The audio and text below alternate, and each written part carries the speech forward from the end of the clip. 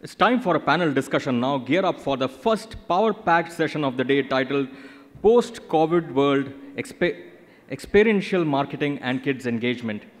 Let me welcome the participants. We are in conversation with Prerna Uppal, Chief Partnership Officer, Kidzania, India, joined by Alamjit Singh Sekhon, Commercial Director, Bell India, Ranjita Raman, CEO, Jaro Education, Tarak Bhattacharya, Executive Director, Mad Over Donuts, Vedang Jain, Director, Digital Media, Prachar Communications Pvt Ltd, Sonia, Celine, Rego, Corporate Sales and Marketing Manager, West and South India, Turkish Airlines.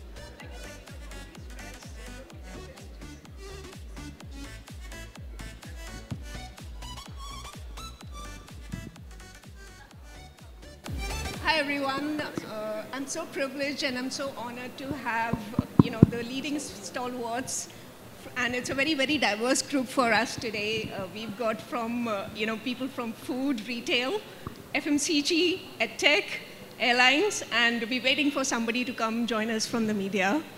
And I'm also very happy to have the house full out here. It's a very, very happy moment and a very exciting moment to have people come to Kidzania and, with full vengeance, as Karuna said. And we are here to talk about experiential marketing today. To start with, as the key brand custodians out here, or the brand owners out here, we are all in the business of building brands. And the business of building brands happens because we treat brands as humans, right? The human connection, again, is based on different pillars. There's a social connection, there's an emotional connection. And the relationship that we build with brands is set on a bedrock of experiences, right? And the last 2 years, we've seen, the world come to a screeching halt. And experiential marketing as a business was the only business which took a major hit. And now that we are back, I just want to know from all you brand owners out here, how much of the experiential marketing, or how much of the experiential marketing as a platform forms as part of your overall marketing strategy? Would love to hear from all of you. Let's start with Tarak first. Hi, everybody. Good morning. I think to start with, you're right. I think 2 years was tough for everybody. I think food came back with a vengeance, I think. There was too much of, emotional, revenge eating happening starting. Correct. I think to start with, we are into food business, we are into experiential business, as you said it right. I think food is all about happiness, and I think happiness came back with the food in the first place, and we started selling our donuts, sending our donuts, giving our donuts to everybody. And that's how it all started, after 2 years. But you're right, I think we are into happiness business, and I think happiness is the key word for all of us together as a brand at MOD. Thanks. How about you, Alamjit? Thank you, Prerna, and good morning, everyone. It's a pleasure and privilege being here, and especially, as you said, after 2 years. So delighted to share my views and thoughts with everyone. So I think experiential marketing is key. It was key during this pandemic period and stays so. The reason I say this is, let's say, so maybe specific to the business I do. So we work with the Laughing Cow, which is into cheese, and I can tell you my cheese is great.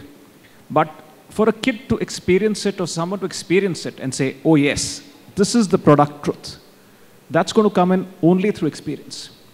And the belief in that is going to be different than just a commercial, because that's just the brand talking, rather than an experience that's created. So I think so experiential marketing has been super important. It just is that this past 2 years made it difficult. I wouldn't say it was impossible. It was finding those ways and means. Even at that time, how could you reach out to consumers? Consumers still wanted to buy products. It's not that shopping stopped. In fact, if anything, the need was heightened, because possibly the out-of-home industry at that time took a hit. And it was like a little bit of a struggle. How do you get the deliveries on? Should you get food from outside? Or should you, at that time, concentrate more on what's happiness cooked at home? And therefore, needing more and more interesting food. So I think the key about experiential marketing is possibly irrelevant with respect to COVID. It just is that sometimes context is difficult. And how do you still reach out to your consumers, custodians? Maybe I'll give an example of something we did. So at that time we said, consumers can't step out of shop. Can we try and take the brand to consumers, to their households? What are the ways of tying up? And we try to do some amount of sampling direct at households, maybe like sending in some cheese with the bread, maybe sending in something with the breadwallas, which is unique in Mumbai. And things like that, those worked. So I would say something that's key, in a nutshell, stays a key, and maybe with things opening up, just makes it easier for brands like ours to go out and reach to our consumers. Nice. Yeah. Thanks, Prerna, for inviting me here, and lovely morning to everyone. My introduction, Prerna already gave. I am CEO of Jaro Education. So our business is to educate school children to the working professionals. So we call ourselves a company that caters from KG to PG, and we also do PhD programs from the global universities. So for us, being an EdTech, experiential learning is very, very important. Now it's the era of digital learning, and you need to create a different experience with everyone. Now it's not easy when we call it experiential learning, experiential marketing. It's a very tactful stuff, yeah? And that's when a lot of strategies has to be aligned together. In today's era, if I say what is experiential learning for us is through virtual setup. Statistics says that about 46% of children within the age group of 10 are there on social media and are YouTubers, in fact. So experiential learning for EdTech is very essential, and that's when we invite a lot of influencers. Through influencer marketing, we create virtual reality based learning, so to ensure that student gets those experience before they get into it. And while I talk about experiential learning, I think I have not seen a better platform than Kidzania, yeah. And it's been maybe 8 years as a parent that I've visited here, and I have, of course, taken my child around the globe in various other experiential learning setup, but I would call experience at Kidzania has been the best as a parent and as a child for me. Today, while I was telling my daughter that I'm moving to Kidzania for some work, she was so excited to come along, and I said, no, it's your school. Maybe we can visit some other day. So I think that's what experiential learning means, when the push is not there and pull comes up. Yeah? And that's how, Kidzania is one of the best example of any experiential learning that I have come across. Though we as an EdTech are also working hard to create different types of experiential learning for our children, and getting a lot of success in that. Thank you. Sonia? Good morning and thank you. For us, experiential marketing with kids begin with Kidzania, because of course we've been associated with Kidzania now from 2019, and what better platform than this? Besides, Turkish Airlines resumed flights just now, post April 2nd, just about 2 days, and we're happy to be back. The experiential marketing or the experience will happen now. It happened in the past, it stopped, and now it will happen. So for a child or for a kid, this is one platform, the first beginning platform, because they can use the simulator and enjoy and see how and what they could do. Besides, yes, the whole experience of them beginning from the airport and from the start, and then on board, the entertainment that we have for them, the meals that we have for them, the giveaway toys, which is, eco-friendly toys, which, is given to them. That's an entire experience. So that happens when they are on board with us. But I think the first experience that they would have is definitely here at Kidzania. So we are happy, and, it's actually going to be a vengeance travel back, because that's what I see. And when I see that, when I also say that, our flights are almost on a high load factor. So we're back, we're happy to be back, and it's going to be a good experience back also for the kids. Nice. Thank you so much, Sonia. Moving on, we all have, as part of your brand, again, strategy, experiential marketing is already there, but we also see a lot of explosion of new things happening in the digital realm of things, with the Web3 and the metaverse coming in. So how much of innovation, as brand owners, are you, planning towards digital versus conventional versus physical platforms? Start with you, Tarak. I think to start with, we have a factory up here, right here, to experience the brand itself. Yes. So that's the starting point. I think in this digital age and after COVID, where people are talking about hygiene, sanitation, etc., I think it's become very important that we do a hybrid model. So apart from Kidzania factory, we also are developing a product inside MOD, where kids can actually come and experience their donut. They can top their donuts. They can, make their own donuts and eat it also. Correct. So I think the starting point is that's what we are trying to do as a part of the new portfolio, what we are trying to manage at MOD. So yeah, that's it. I think you're right. I think digital is the key. I think everybody is up with their computers, iPad, iPhones, and kids are really exposed to everything now. So I think it's, and they know it all today. You cannot Yes. just fool around saying that, listen, this is right and that is wrong. Yes. I think they are the starting point for us. I think they drive the parents back to the store. They are the one who will actually tell you what needs to be done. So that we have a lot of kid influencers who actually tell what to do in our product. So if it is a mango donut, it's the Christmas donuts. So we rely a lot of them into kids who tell us what needs to be done in terms of flavors. Nice. So that's how it is recently what we are doing. Nice. Alamjit, you? I think very interesting, and I think each of the platforms that you mentioned, which is digital, physical, conventional, all of them have their own strengths. It's about trying to see how we can leverage them together and try and create a unified brand experience. And each of them can have a different role. I think digital has been something which is seeing an explosion. Actually an explosion because earlier we had a particular thing which is the television. Everyone had to see that one screen and one this thing. But now everyone has their own screen. They choose what content they want, when they want, how they want. And it is something that can be made super powerful too. You can have an activation that's done, have a QR code, for example, which links into something more about the brand, the story. Or it could also be something more powerful. So for example, I'll talk a little bit about, I think something I found very inspiring, which is about Castorama. So Castorama is a retailer, and it's a retailer of about home goods, etc. And you might say, okay, what does something like this have to do with kids? So what they did was they created a wallpaper. And that wallpaper had, let's say, some cartoon characters. And now when you go about these characters, you just scan them on the device, and a story would pop up, which would be like a bedtime story. So it's about how you leverage a particular medium. So I think the key thing out here is that what we believe, that each of these mediums has their own role.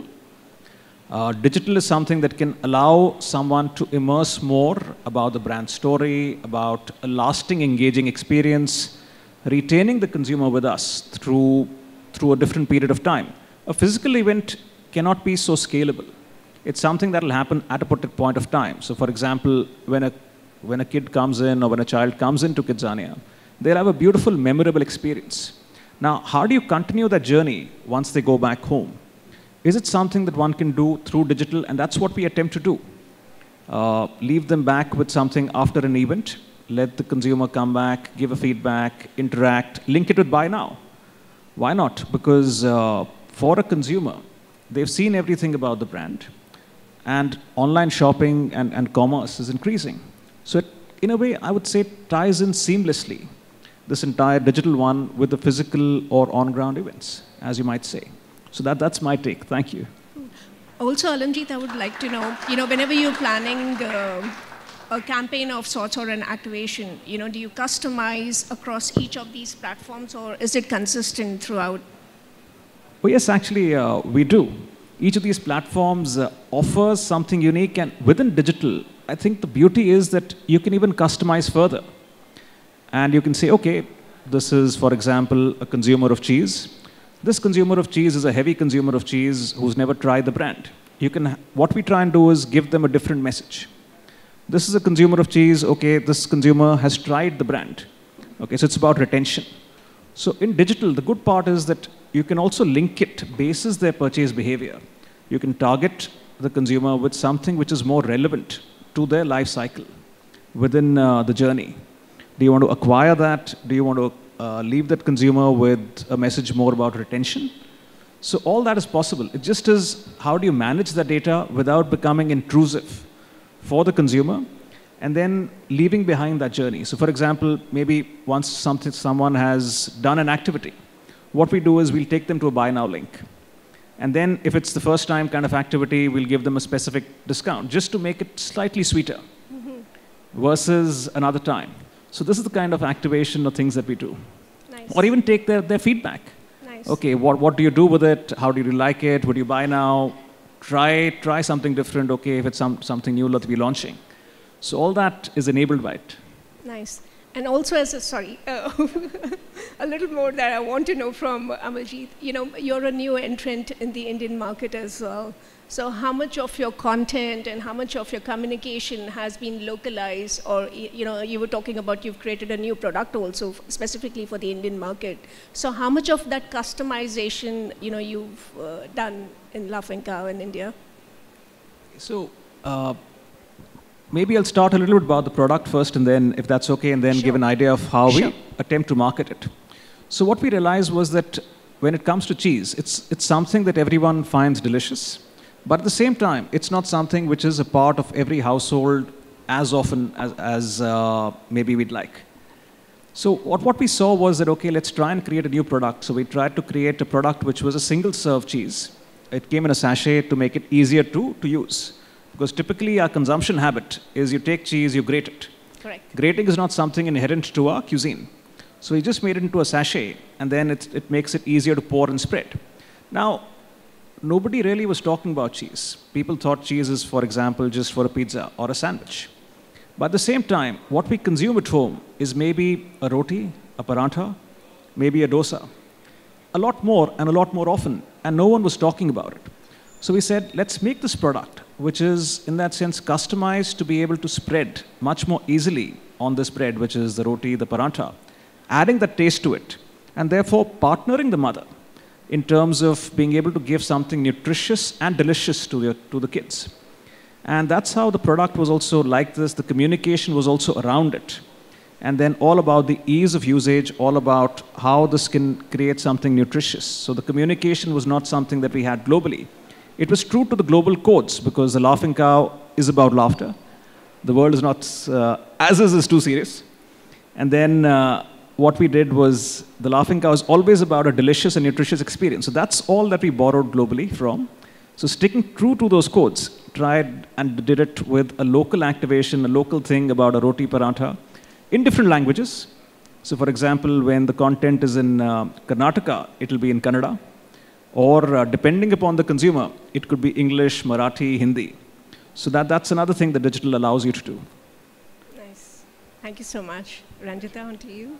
So Prerna, you started talking about innovation. So innovation used to be looked from a competitive strategy perspective in past, which has become minimum for survival. Yeah? And without innovation, survival of the companies are going to be difficult in this era, which is digital. Everything is accessible to everyone. While I come back to create a digital learning experience and how do we reach out, what are the competitive strategy, also the marketing strategies as you are more trying to focus upon. I think for us, we create that experiential learning platform. We provide free downloads to students so they can come. We also ensure that we have paced-based learning methods, which means that it should pace up as per the need and desire of the student. And we also provide a lot of freebies. We ensure that we give them badges to make them excited and engaged all through their learnings, which is very important when it comes to kids' learning experience. Also create a lot of virtual reality based learning in academics, which is going to be is new innovation now, but I think we are working continuously towards it. And that's what the strategy that we've used for now, and we see that it is working out well.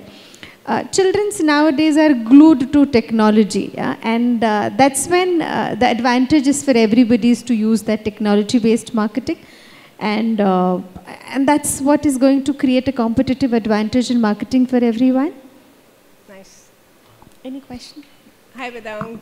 Good to have you on the platform. First of all, apologies to everyone for being late, and thank you so much to my fellow panel members for being patient for me. But yes, hello, how are you doing? I'm good, how are you? All good, thank you. Cool. So Vedang, this is specifically for you, as a media, custodian for different brands that you cater to, when brands reach out to you, how do you differentiate between offline and online marketing for each of the brands? And, when it comes to creating engagement with the target audiences, how do you evaluate that balance? So I feel like one common misunderstanding which everyone has, these days is that because everything is going digital, you have to differentiate between which brand should you have a digital activity for, which brand should you have an offline activity for. But if there's anything that these past 2 years is showing us, it's kind of the marriage between the two, right? It's the marriage between the digital activity that you do, it's the marriage between the offline activity you do. Take Kidzania, for example, right? Like we're here in kind of like an offline marketing activity, but yet we are hosting an event which is being broadcasted digitally. Nice. So it's about finding that sweet spot where we can marry both of them. And when we talk about interactivity, when we talk about engaging content, right, for your target audience, especially when I speak about kids, there's shows on Netflix like Bandersnatch, which we must have seen, where it's an interactive show where each step of the movie or each step of the show, you choose the narrative. There's a trivia show on Netflix as well in which you choose how you go ahead. So I feel that is somewhere that I find the future where not only do the children choose the option of going ahead, but at the end of the content piece, maybe there's something that's told to them like, go outside and experience this topic that you learned today. Mm-hmm. So kind of, again, just bringing that digital and outdoor together because... A hybrid model. A hybrid model. Because especially for me as well, I grew up playing outside on the field. So when I see my nephew or I see like, my Bhavi's son just sitting in front of the iPad all day, I'm just like, I wish there was something the professor or someone over there is telling them that based on what you learned today, go outside and experience it, and we'll discuss that same topic again tomorrow. Because now not only has the child learned in the digital aspect, but they've gone and experienced it. Either they've come to, over here and they've come to the burger factory and learned how to make a burger, what exactly is the topping that's going in their food, something along the lines of that. And that also serves the purpose of the brand in terms of creating content. Exactly. People see us as an activation platform, which we are not. And, we like to call ourselves as an offline content creation platform. Correct. There's so much that can be, and you're having first-hand experiences and you're having first-hand reactions to the touch or the engagement that you're having with the brand today. So, and that's kind of a misconception that needs to be kind of, diminished. Yeah. And I think you, as a catalyst would be a good help in doing that with, many brand owners. Hopefully, that's the goal. Cool. Tarak, to you, what are the challenges today, when you have to connect with audiences? I think to start with, we still are at a distance. Kids are not being still allowed at many places. To start with, I think that notion will go, it will take a little bit time, I understand. But we as a brand, I think we follow the maximum protocols. So that is why I think our brand get endorsed from time to time. And we have seen the brands which has persuaded to tell people about, not about the food that time, about the hygiene, the sanitation, the protocols, what has been laid down by time to time from the WHO or by the government of India or by the government of the state. So I think those are the brands which prevailed. They stayed back, and they are flourishing today. To start with that, I think it will take a little bit time for people to come back to the stores. And I'm thinking it is another 6 months time, 6 to 9 months time where people will come back. People means the kids will come back, and so by the parents will come back. And the kids being, again, I'm saying the same thing, that the kid being the influencer, they influence the parent to buy our product. I think maybe a little bit time here and there, but we'll be here to stay, I know for sure, as a brand. We're sure too. We all love Manavati. Yeah, so that's what I have to say. It will take a little bit time, but it will definitely be on. We'll be back to normalcy, I think, I'm sure. Nice. Cool. Thank you. Amal, to you. Well, pretty interesting because I think the last couple of years have been, as you said, a time when people have been a little bit hesitant to interact with someone else who you don't know. And especially the world has been a world with the mask. And I think that's also one of the things which still stays a challenge. So while the fear may have gone away, like for some people, they'll still want to, so for example, tasting is believing, right, when it comes to food. Now, can we have that level of interaction still with a consumer, still with a kid? Maybe not. Maybe it'll take a few more weeks, a few more months before this stabilizes. Where do we, in that sense, meet these consumers? I think that itself was a little bit more challenging in terms of, for example, the in-store that was spoken of by Tarak. This was a little bit low. Another part used to be in school, because school used to be another place where a lot of activation could be done. And schools were online. So now with the resumption of it, I think it's going to be a lot easier to reach out to children. Of course, all of this has to be done in the right manner with the right level of hygiene and safety. And I think it's not even now, even earlier. Like we talk about sanitizers, etc. But whenever any of our brand ambassadors would have a conversation with a consumer, a sanitizer, a tissue, etc., everything used to be part of the standard protocol even 3 years back when we launched. So I think it just is about doing the basics, doing the right things, trying to find innovative ways of going out, thinking a little bit beyond conventional. Like you said, I think consumers are back now. Kidzania is a wonderful place, and not only about creating a memorable experience, but for them to share further. And because we can reach X number of people, but when those kids or those consumers post online, it's reaching out to their network. Correct. And how do we induce that? I think it's about the challenge exists, but how do you surmount it by still creating that scale? So scale is, I would say, more the challenge today. And how do you surmount it? Through these things or innovative means. Got it. Ranjita, how about you, challenges? Challenges for us are very common, and every parents would be able to relate to that. For us to retain students on learners on our platform, because there are a lot of competition, people flip from one to another. The another which is very important is to improve the attention span. And survey says that after every 12 minutes, children lose their attention from studies, which is online studies, different from classroom, of course. And that's when it is challenging for all the edtech players and learning content players to ensure that come up with innovative methods, innovative technologies. Like I said earlier, that virtual reality is playing a vital role, and that has improved the attention span, bringing some quality content and not repeating it always. Thinking of some new ideas and innovative ways of retaining them on the platform. I think this is what is next for all of us, and we are working towards it. And also to ensure that students should bring a balance. Digital learning sometimes also brings a lot of difficulties like insomnia, not being attentive to all other things other than studies, not be playful. I think these are also some of the different types of challenges which we are trying to address through the digital learning and bring more engagement, a higher attention span on our platforms. How about, now that the schools will be opening, does that impact your business in any way? Honestly, no, because we have never been able to replace school, and EdTech would not be able to replace school. Our job is to supplement schools, school learnings.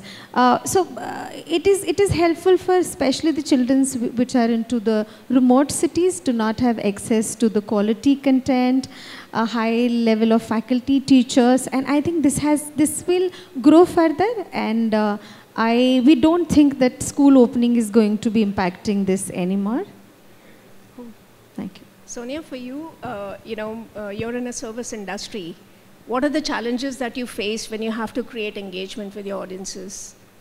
Your industry thrives on, personal connections. So for a very fact that we started flying back, that was a big thing because it was after 2 years. So it's revenge travel, which is kind of taking off, cool, right? as when we were in the conversation, and that's what I did mention to you.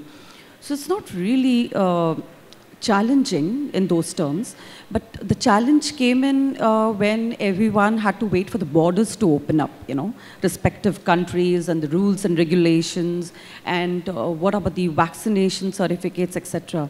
So that's where the challenges were, but now most of the borders have opened up. Turkey opened up, of course, last year itself. So travel was easy. I mean, we didn't have flights from India, but yet we had a lot of passengers flying to India, flying to Turkey, because Turkey opened up then. So really, the only challenge I think that we faced here was we were waiting for our flights to, restart. And once it started, yes, Turkey opened up as a destination, so passengers were already flying, and that was good. And it's like people were just waiting to travel back. So for us, for me, from an airline point of view, I mean, we didn't have that many challenges, but just to wait for the flights to start. You know. Yeah, we all have been waiting for the borders to open up and go back to having our vacations. And absolutely, those were the main challenges, and exactly. of course the rules and regulations which had to be followed. And when you have kids, traveling as family. It's an ordeal. Yes. So then, of course, in India we don't have vaccination for the 18. Correct. Which has just started now. So then what kind of, people, how many children have been vaccinated at that? So those were the only concerns, but otherwise nothing. I mean, it is good. Thank you so much. Yeah. Vedang, for you, do brands come to you with this set of, pre-notioned, things that they want to do? And what are the challenges that you face? I'll just give you an example, with few food brands, they've signed up a food pledge where they don't market to the children globally. So, do you have those things coming from brands saying that, okay, this is not my platform, or, I want to do it in a specific way? What are the challenges that you face from your, Yeah, of course. That's always a challenge. It's about meeting your clients' expectations and, helping them understand what works better for the platform. So I feel like over there needs to be kind of that tri-party understanding between the platform they want to advertise on and what is the product that they're trying to advertise. Because in between all of this, it's important not to forget that you're advertising to kids, right? You're at the end of the day reaching out to children who are very impressionable, but it's a different way of reaching out to them. Take a food brand, for example, that you're saying. Doing a charity or saying something that, okay, we are pledging to give away a certain amount of our money towards like hungry children works amazing for the parents, right? Because the parents are now believing in that brand and are saying that this brand stands for something good. But what about the child? Because the child is not understanding that aspect yet. For them, I will say an integration in a show will work much better than something like this. It's not mutually exclusive, right? Both of them can work in tandem together. But for instance, we have like the Mighty Little Beam having a Tetra Pak or Fruity, or maybe having some cheese on his bread in the beginning of the show. That gets the kid excited. That's that inquisitiveness that we want in the children, asking that, what is that cheese, what is that drink that he's drinking that suddenly gave him superpowers, suddenly gave him that energy. Because as growing up, all of us wanted to be Popeye, right? Everyone wanted to have that spinach and feel like, yeah, I finally have the muscle. So I feel like at that moment, if a spinach brand probably advertised during the show, they could have grown a lot more right now. So I feel that is the way right now where you have to understand what the brand really wants. It's the mileage and it's reaching out to their target audience. And it's just understanding which platform will work better for them. Cool. Let's talk about the trends. What, according to you, would be the next 5-year, or, or if there's one trend which is here to stay, what, according to you, would be that? Alamjit, we'll start with you. I think the biggest one that I see is maybe I don't find the right word for it, but maybe like the omni-channel kind of journey that we say in retail in experiential. So how do you find that equivalent? And especially as people spend more and more time on their devices. I keep getting an alert for myself, like, okay, on a Monday saying, okay, this is how my screen time was. Yes. And I think this entire thing on Omni, using digital better, using it to integrate more and amplify, yes, I would say, on an offline or a physical journey. I think that's one. I think the second thing that's there is how do brands be more responsible? And this responsible aspect is going to be more and more important. It's about, I think, what was spoken earlier about, for example, the environment, about causes, about what you care. And at the same time, being responsible about what you tell a child. Maybe if I go to a kid and say, okay, this is something as fast food, will the world and society around appreciate it? No, maybe you'll get more flack around it as time goes by. But at the same time, if you speak about it in terms of saying, okay, you can earn this by going out and, I don't know, encouraging physical activity. That's a very different take on it. So I think it's about being responsible in how you communicate, and moving away from standard broadcast kind of messages to involving and doing something that improves life, improves society, improves the environment, I would say. Ranjita? Next 5 years are going to be very, very exciting and challenging for us. A report says that EdTech is going to contribute, which is for school education and not higher education, 2.9 trillion to the Indian economy, which itself by 2025, which means it is going to grow multifolds. And that brings in an excitement for a lot of EdTech players to get into that market, start. And bringing those responsible content, as you said, is to ensure that what has to be, what not has to be given to the child, it has to be age appropriate, it has to be engaging to the extent that they are not deviated. It should also ensure the mental and physical health of the children with the help of content, and ensure they are groomed in all the aspects and not just into learning and education and academics. Nowadays we see a lot of new entrants which, so at the age of 8 and 10, children have started learning coding, and children have started learning different new articles, which is very, very important. And I think next 5 years is going to be when the children will be taught on technology, entrepreneurship, future business, and many more. So I see this to be a very, very bright, and the setup that you've created here is also going to be very great for the children to come and experience and know that what they want to be in future. And I think experiential learning is going to take the front seat now. Yes. Thank you. Tarak? So for us, last 2 years has given, when completely strata is the delivery business. I think suddenly our contribution to the business has become 30% of delivery. So I think we reached many more people. I think that's the future I'm talking about. Delivery is here to stay. People are asking more delivery. They're into their app all the time. Swiggy and Zomato being a great contributor to the whole business arena for all of us in food. I think that is going to stay. And that could be big in the future. Although they are more of a digital landlord for us, as we put them, because they charge a lot of money from us.